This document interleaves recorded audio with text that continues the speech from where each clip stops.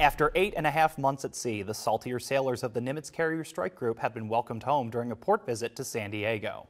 The strike group patrolled the 5th, 6th, and 7th fleets during the deployment and clocked more than 29,000 flight hours in support of Operation Enduring Freedom with more than 9,000 aircraft launches.